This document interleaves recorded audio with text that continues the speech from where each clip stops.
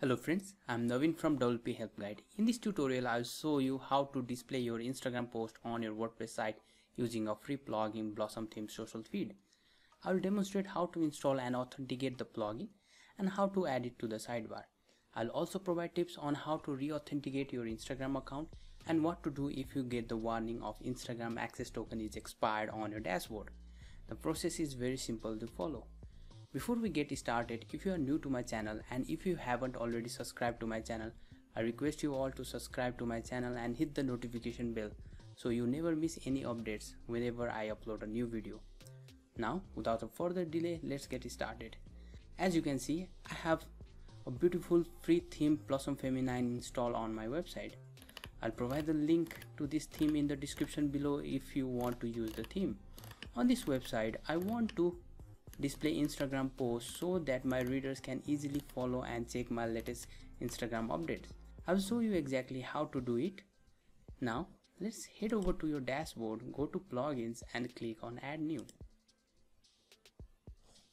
In the search bar, type BlossomThemes social feed and hit the enter key. Here, this is the plugin that we are going to use. Now click on install now.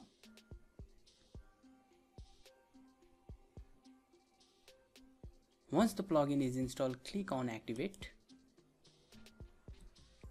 Once you activate the plugin, you will see a warning: BlossomThemes invalid or expired Instagram access token. Please reconnect your Instagram account. Since we haven't authenticated our Instagram account, we are getting this warning. Once we authenticate our account, this warning will be gone. Now head over to BlossomThemes social feed and here you see the options to connect with your Instagram. Before you start the authentication process, if you have installed and activated Jetpack plugin, please deactivate the plugin temporarily from plugins, installed plugins, so that it doesn't interfere in the authentication process. Once the authentication is completed, you can reactivate the Jetpack plugin. Now click on this button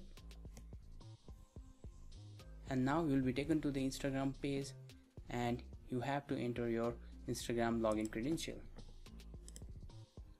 Once you add the credential, click on login. Now the plugin will ask permission to access your profile info and access your media file. Now click on authorize.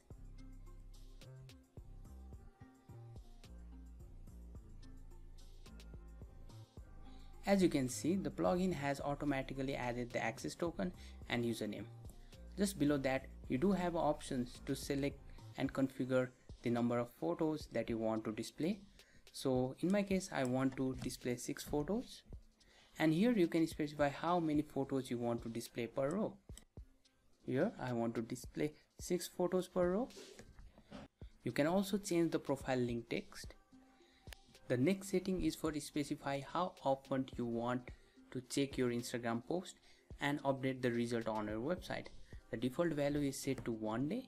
You can also change into hours, but it is recommended to make only 1 request per day.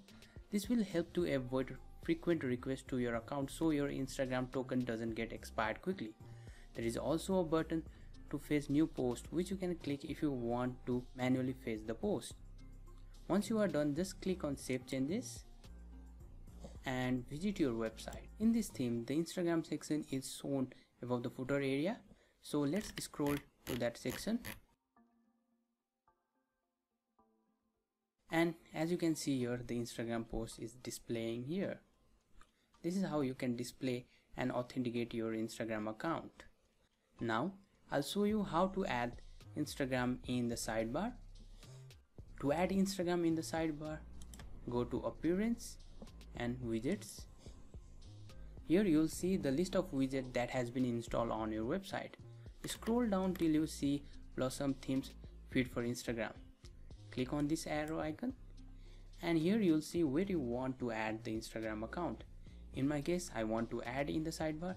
If you want to display in the footer, then you can also select this option. So for now, we'll go with the sidebar option. Now click on add widget and here you can see this is the title of the widget. The username is automatically inserted and here you can specify how many number of photos you want to display And you can also specify how many photos you want to display per row.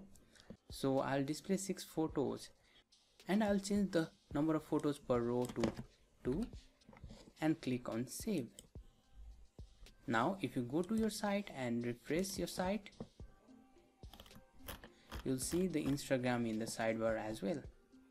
So in this way you can also add the Instagram in your sidebar. If you want to display in the footer, the process is same as mentioned earlier.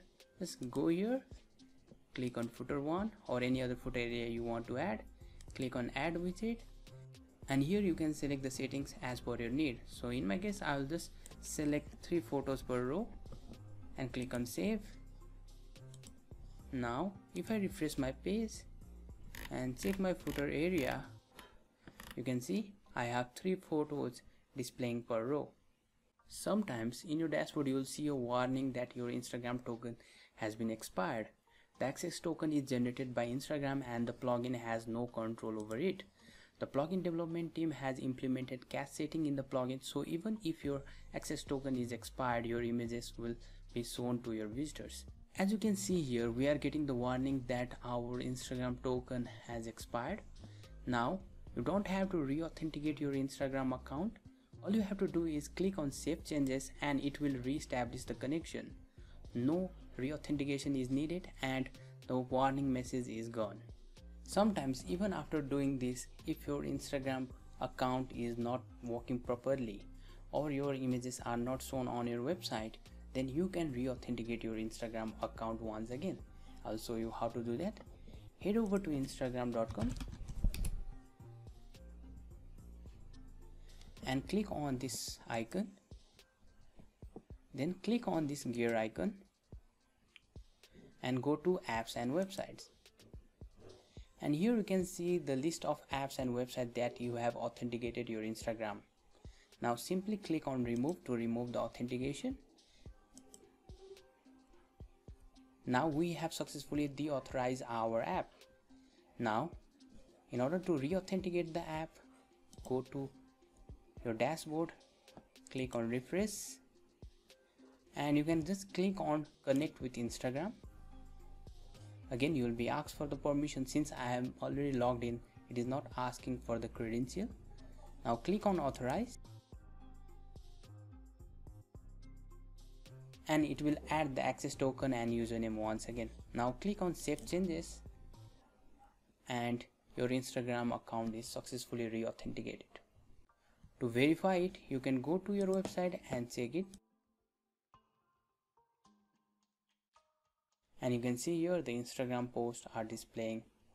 In the future, if you want to use another Instagram account, then you have to re-authenticate the plugin once again. The process is same as before. At first, go to instagram.com and log out all your accounts. Once you are done, go to your dashboard and click on reconnect with Instagram or connect with Instagram. Now you'll be asked for the credentials. So in this case, I will authenticate my personal account. Enter the password, click on login. Now it will ask for permission to view the profile info and access the media. Again, click on authorize. And just like before, the plugin has successfully added the access token and username. Again, I can configure the photos and number of photos per row. Once I have configured the setting, I'll just click on save changes. Now when I refresh my website, as you can see here, the Instagram account has been successfully changed.